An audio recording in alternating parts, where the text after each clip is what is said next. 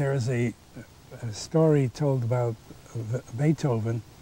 There was a soiree at somebody's house, and he was persuaded to play his latest piano sonata.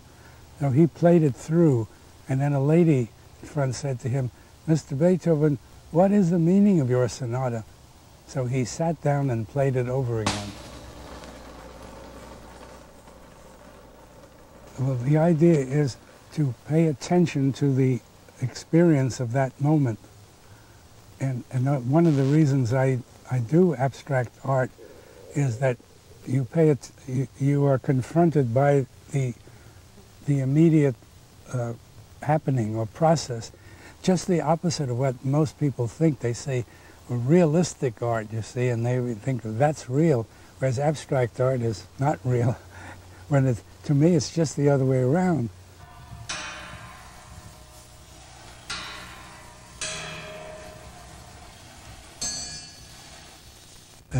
That a work of art is a kind of time being, or so you might say a time machine, that goes through the ages, down the ages, and radiating and affecting human minds.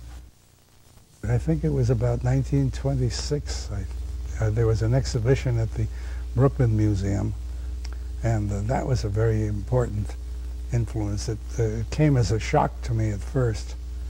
I remember looking at Duchamp-Villon's The Horse, and like anybody at the time, I would think to myself, now why does he call that the horse? It doesn't look like a horse. But anyway, that started a train of thought at the time. I did a great deal of reading of books on history of art, and I saw examples of both fairly solid, massive sculpture and even some sculpture made of feathers in some other parts of the world. And so I got the idea that you could make sculpture out of any material. The heart has its reasons that reasons knows nothing of.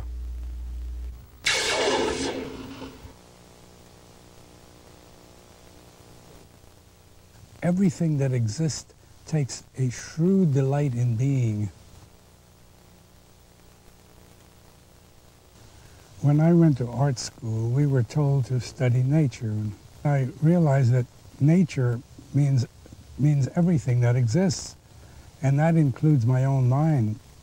It meant the whole universe, and even atomic structure of things, and the shapes of everything that I in contact with. When I looked around, and you look at woods or the structure of the human body, I saw patterns of interconnection. Everything was connected to everything else, everywhere I looked.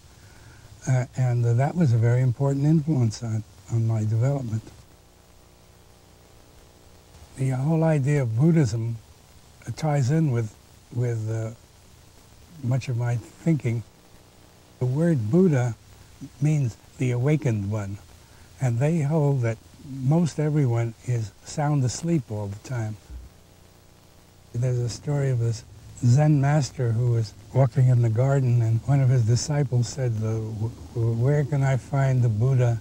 In other words, ultimate meaning. And he looked at the leaves of it, and he said, now you see, these leaves are short, while these are long. Well, the idea is to pay attention to the experience of that moment. And one of the reasons I do abstract art is that you are confronted by the immediate happening or process, and you will pay attention to that.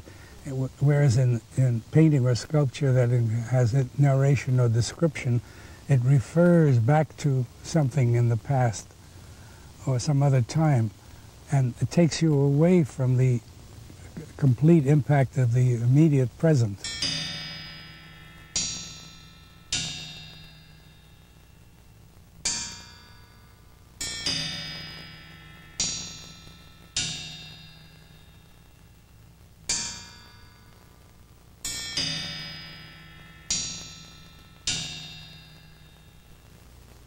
After Brancusi, to me, that was the ultimate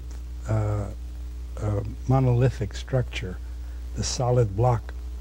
And I felt that what needed to be done is an exploration of what I thought of as deep space, or interiority, or other terms that I've used. I decided that this was the Wild West, so to speak. I wanted to open up space, and